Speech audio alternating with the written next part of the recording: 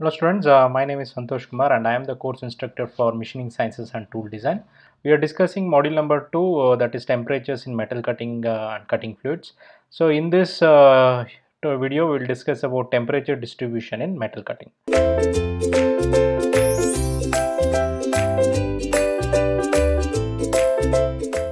In the previous video we have seen how the heat generation will happen inside the metal.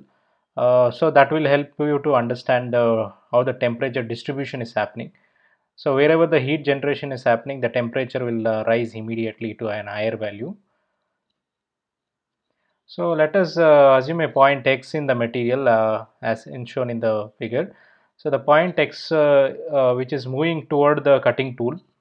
So an approach cutting tool, and it approaches and passes through the primary deformation zone. So this is the primary deformation zone as we know.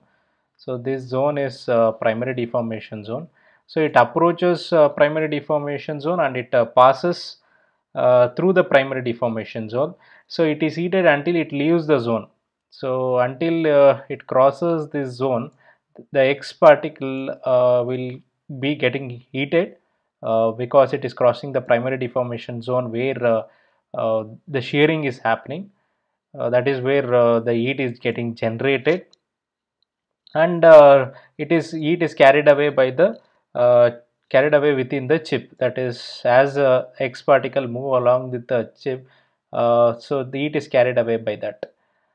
So next we will consider Y particle. So the material at Y, so it passes through both deformation zone, that is through primary deformation zone and also through secondary deformation zone.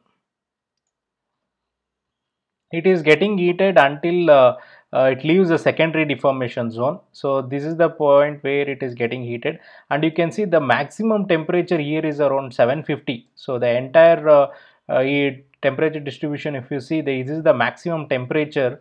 So that is a Y particle is achieving because of the chip tool interface.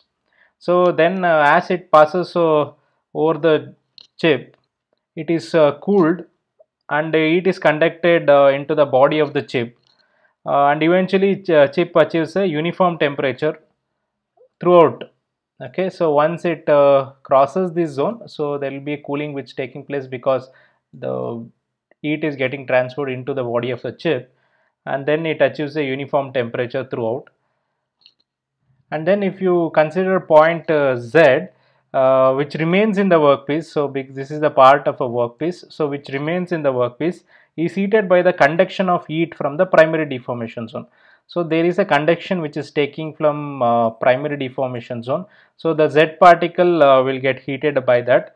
Some heat is conducted from the secondary deformation zone into the body. So some heat is conducted from a secondary deformation zone into the body, so as shown here. So if you take phi c is the heat carried away by the chip, and phi t as the heat carried or heat conducted into the cutting tool, and phi w as a heat conducted into the workpiece. So if we take this one as so to energy balance, so this is the input energy, that is Pm. So the energy which we are supplying for a motor. So this is distributed into phi c, phi m and phi t. So where phi c is a, as I discussed in previous slide, it's a rate of heat transportation by chip, rate of heat conduction into the workpiece, and rate of heat conduction into the tool. So the plot which we have obtained in the previous slide, it is for cutting speed of 0.38 meter per second, width of 6.35 mm, and rake angle of 30 degree, and workpiece temperature of 611 degree centigrade. So, and if I plot this graph, so with respect to cutting speed, so here I'll take it as cutting speed meter per minute, and this one is the percentage of total heat. So y as a percentage of total heat. So if I plot the graph, around it starts from 50, and that is at 0. So this part of the energy is into the chip, in chip, that is heat carried away by the chip. So it's roughly at around 80% is for heat carried away by the chip, and then you have heat conducted into the tool. So it is around roughly around 18%, and last one, so that is conducted into the workpiece.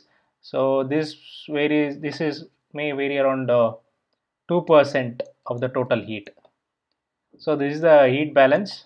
So this is how the temperature is getting distributed across the chip, tool, and the workpiece. So temperature distribution varies depending on various factors. So like specific heat, thermal conductivity of the tool and the workpiece, materials which is used in cutting variables, and if you're using a cutting fluid, what type of cutting fluid is used.